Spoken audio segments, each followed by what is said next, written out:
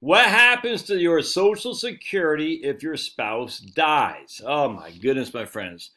I've had two cases of this just the last couple of days with clients. Not one, but two, or dos, as we like to say in the beautiful language of Spanish.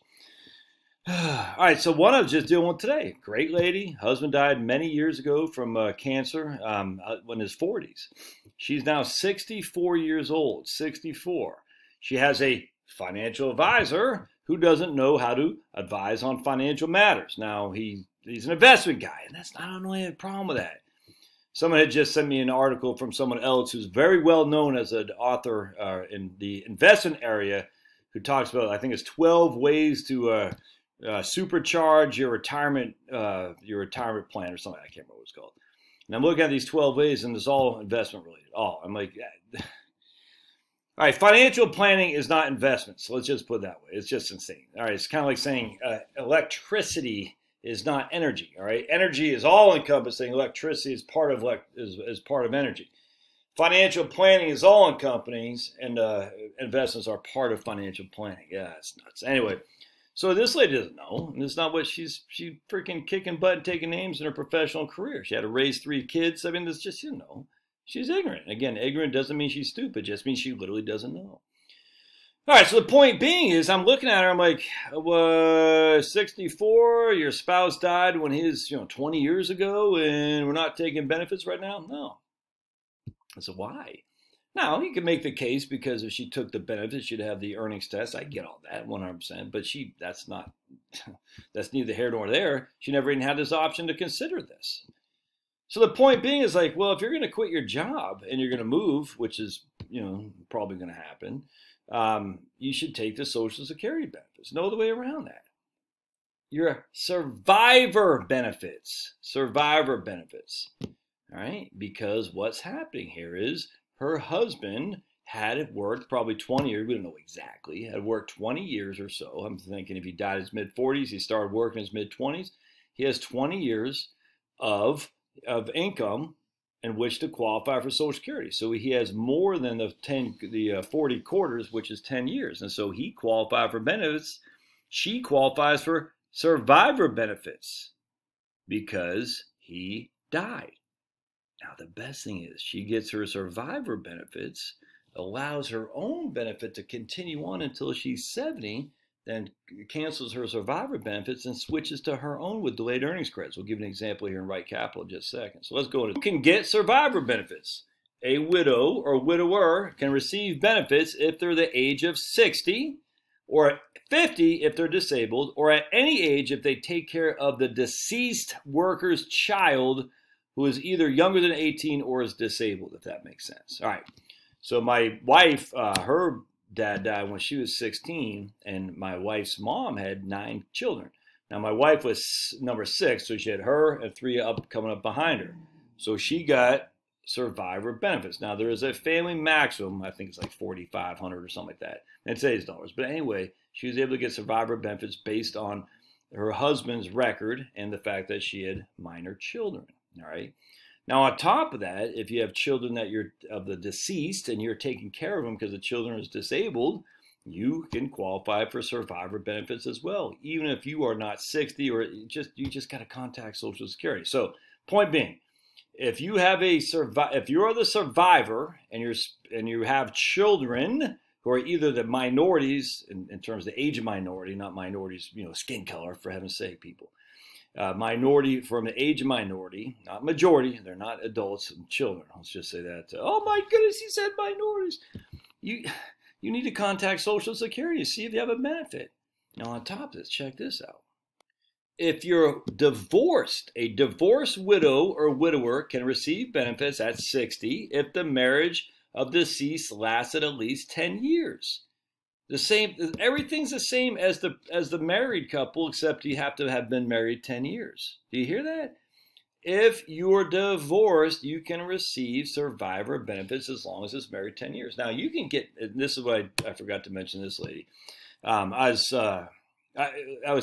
think I was saying as long as you don't get married after 60, I was wrong. So basically what it is you can get married after 60 and you don't lose your qualifications for survivor benefits. FYI, You can't get married before 60. I always got to remember that because my mom, she got married after 60, and I always wondered why she wasn't married to this guy. And now I know because she was playing. It was just she knew how to crunch the numbers. Let's just put it that way. Anyway, if you get married after 60, you don't lose your previous survivor benefits, if that makes sense. So let's go to Right Capital here real quick. I want to show you something. Here we got Becky and John Sample. Becky's 61. We have her live until she's 85.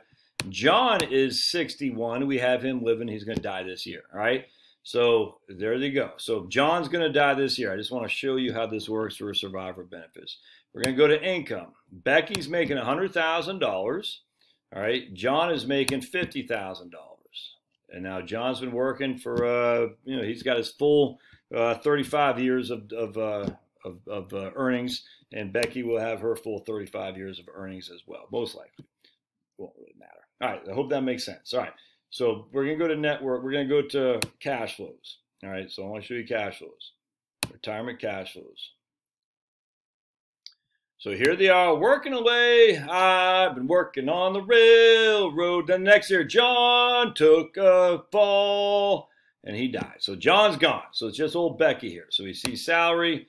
Becky and John, they've been working on the railroad, and then John gets hit by a rail truck or whatever, and he's dead. All right.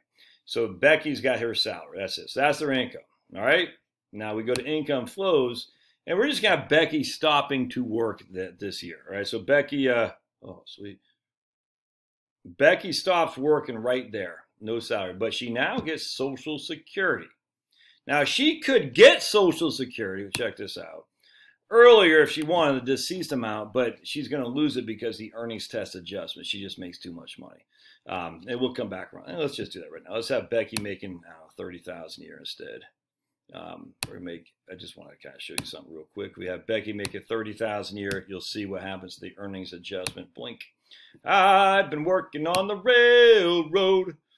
What was that? 16 tons. What do you get? Another day older and deeper in debt. St. Peter, don't you buy me? No, St. Peter, don't you call me, because I can't go. I owe my soul to the company stole. All right, so here there's no earnings adjustment because she's only making $30,000. Oh, actually, hold on a second. Is that still working here?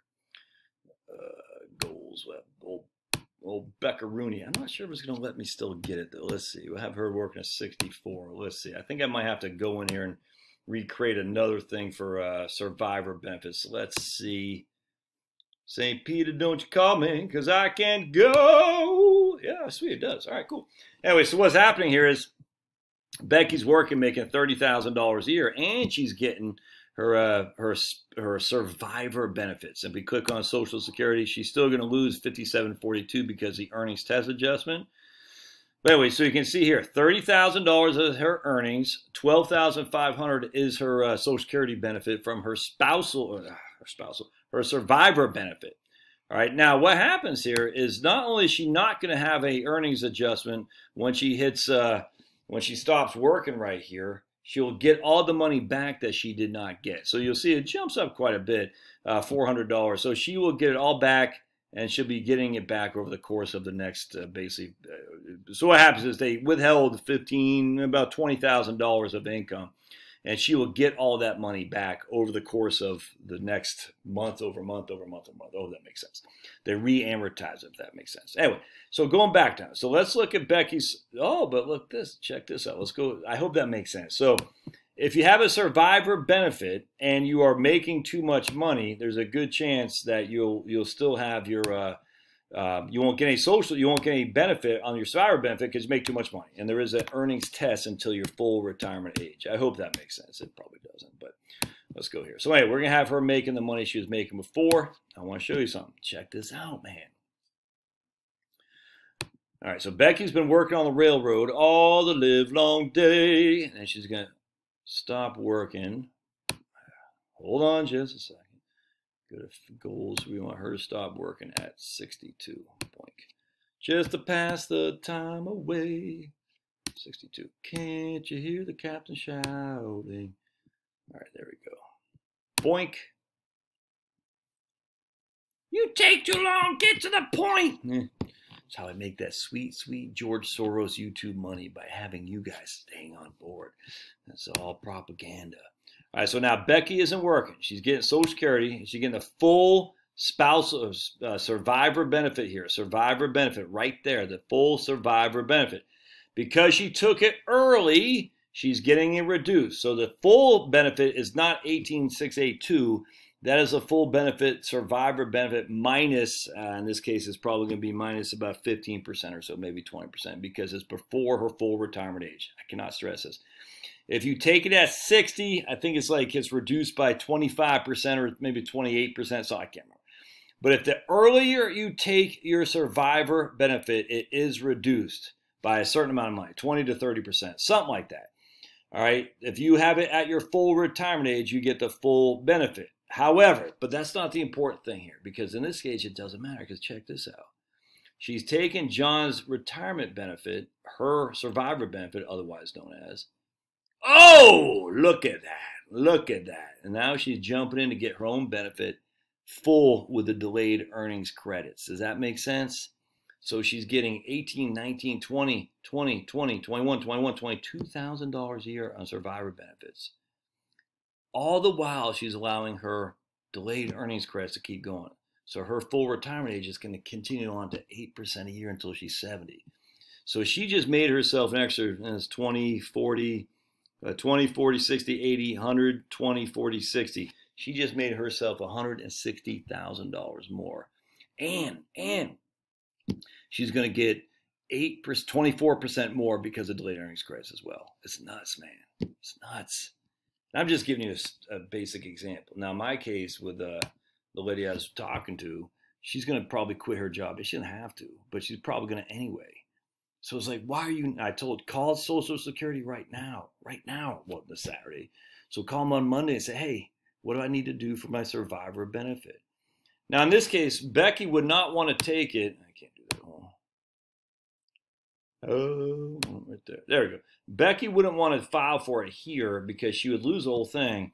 Now, again, she'll get that back over the course of, amortized over the rest of her life. It's just not worth it. So, because it's going to be reduced. So, she would not want to take her survivor benefit until she does not work and make very much money.